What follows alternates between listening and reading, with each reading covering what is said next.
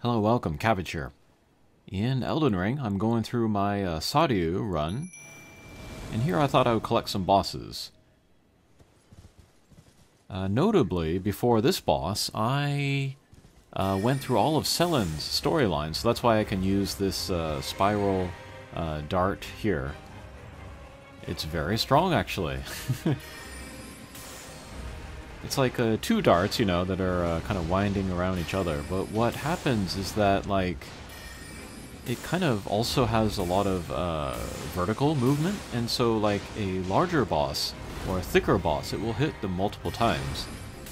So we can see that this boss is getting hit multiple times as we fire these spiral shots. So yeah, I'm really liking this spell. And then this is the Draconic Tree Sentinel, keeping us out of Lanedale. But I'm not going to go into Lanedale quite yet. I'm going to go through the underground. I'm going to advance Ranni's storyline. And then the summon that I'm using here are the Great Shield wearers. They're lasting a long time here. I haven't gotten any of the tanky, like, single summons yet. But in the meantime, I'll use these guys. And then I'm using the Glintstone Academy staff, I think it is, in my right hand. I got that off of Tops. He's kind of the failed magician, but I gave him an extra key, and then he went into the academy, or tried to. We found him dead, like just outside of it, and we took his staff. And then in my left hand, I have the meteorite staff. That's an interesting one, because you can't upgrade it like all of the other staffs in the game. But I have that in my left hand because it will buff gravity magic. I'm not using it here because, again, I'm trying out the spiral magic, which is doing great damage against this falling star beast. But yeah, if I were to use the gravity magic, like boulder throw or something, in my right hand, then I could get the buff onto from my left hand. And still wearing the noble outfit. I really like that one for her. All right, trying to collect the bell bearings as much as I can. And then I see an enemy here. The spiral shot's a little bit too wide to get through these doorways easily, so...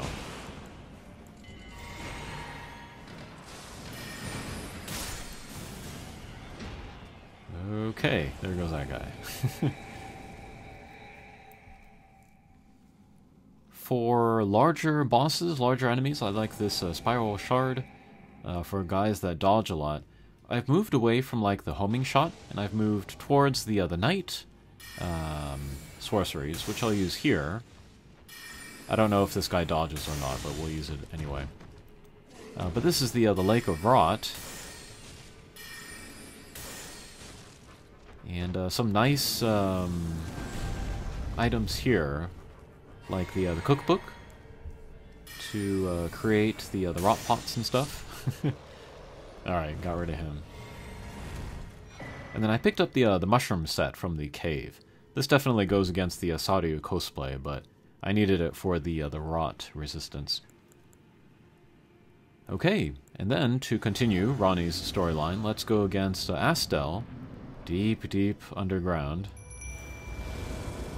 Alright, we'll summon the shield guys again. This time I have the Carrion Noble Scepter or Royal Scepter.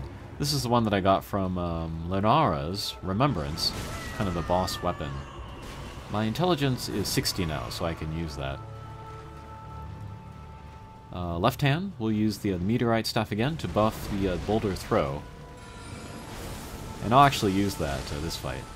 I looked at the resistances of this boss, and immune to all elements, so I decided to go for physical with the meteor, or the boulder throw. And then I can stagger him, apparently. I forgot to equip a sword, though, or I chose to not equip a sword. So I could have gotten the critical hit here, but whatever. But my roll weight was just so that if I put the sword kind of as like a backup weapon, I would be slow rolling. So I got rid of it.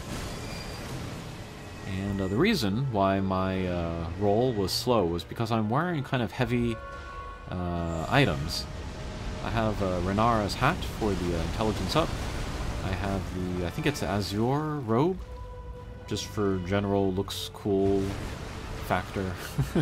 Oh, also good magic resistance against this boss. And then I think I'm wearing Radahn's legs, just for overall damage. You can't see them, but yeah. But yeah, to get through Sellen's quest, I had to find the two kind of exiled sorcerers, and then I got their costume sets, so yeah.